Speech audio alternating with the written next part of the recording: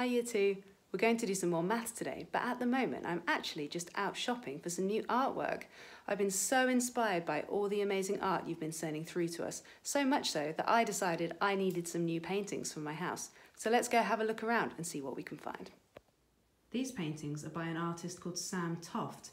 I really like the colourful style she uses, but I'm not sure if they're exactly what I'm looking for.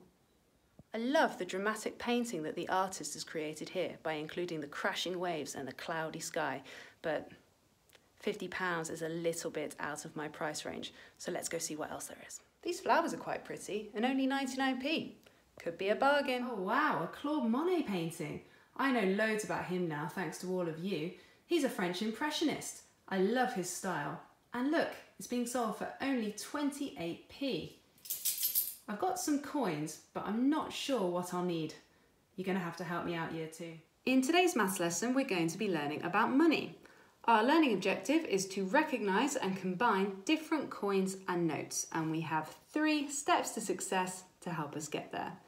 The first step is to recognise coins, so we're going to be looking at the different sizes and shapes of the coins, as well as what they're all worth.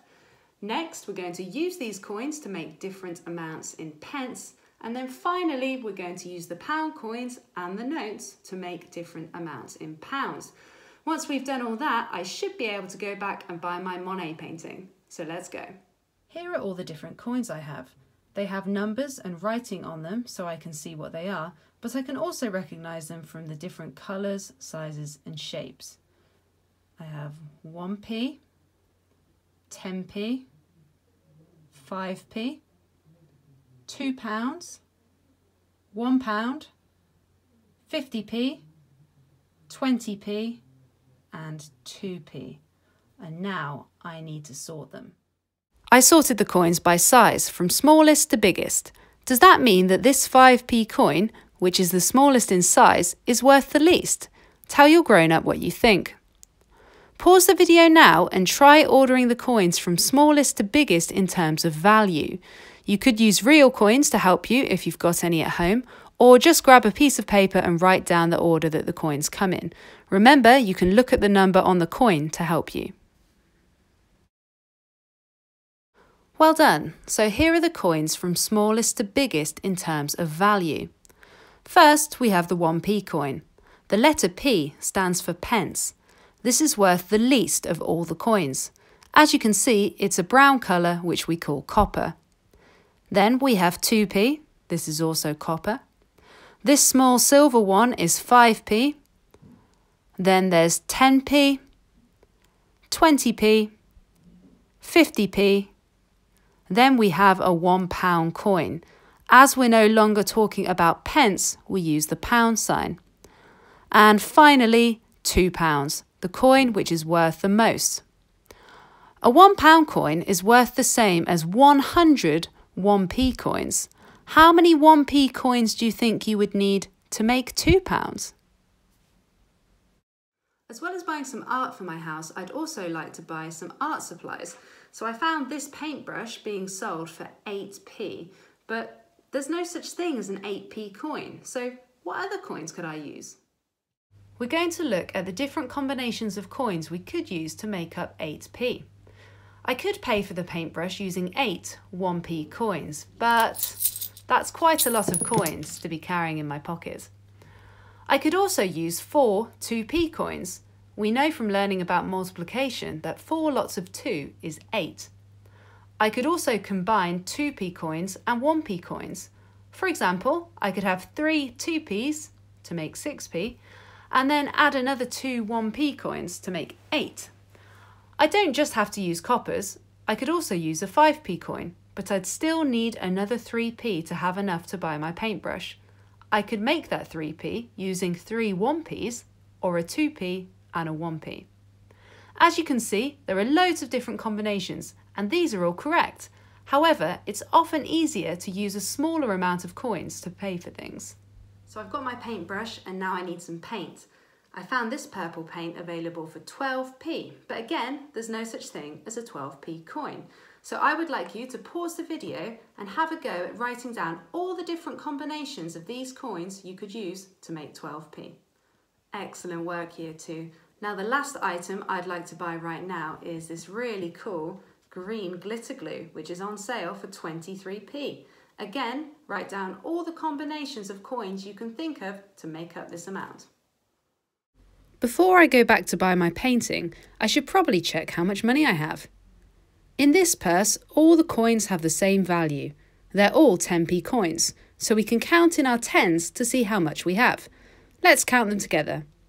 10, 20, 30, 40. So we have 40p in total. Here we have coins worth different values, so we can't just count in our tens. We have a 50p, a 10p and a 1p, which we need to add together. You could always use your chips and peas to help you with this if you need to, but I'm going to use some mental math strategies. I'm going to start with my biggest number, which is the 50p, and add 10p. I know that the tens change and the units stay the same when I add 10, so I know that now I have 60p. And then I just need to add 1p, meaning I have 61p in total. Now it's your turn to have a go at adding these coins together at home. Great work, well done. Now you've got the hang of combining different coins to make pence, we're going to try using pounds. Here I have 3 £1 coins. How much money do I have altogether? That's right, I have £3. Hold on, so far we've only looked at coins. What's this strange piece of paper? How much do you think it's worth? Tell your grown-up now. Yes, it's a £5 note. So as well as our coins, we need to learn about notes too, which are worth more than coins. We have a £5 note, a £10 note, a £20 note, and you might even sometimes see a £50 note. It's easier to pay for more expensive things with notes rather than carrying lots of different coins. So let's look at this one. We have a combination of notes and coins. How much do we have in the purse? Pause the video now and count it up. Well done, there's a £5 note and 2 £1 coins, so we have £7 in total. Wow, you've done a brilliant job so far, Year 2. Now it's time for some Chilli challenges that you can try at home. For Chilli 1, I'd like you to find the totals of these coins and notes. As the coins or notes all have the same value in each question, you could try counting in ones, twos, tens and then fives to help you. For Chilli 2, find the total amount of money in each purse. Be careful as some of the coins and notes have different values. And Chilli 3, Miss Lloyd has these coins. She thinks she has £12. Is she correct? Explain your answer. Well done for all your hard work in today's lesson about money. I think I now know which coins I could use to go back and buy my Monet painting.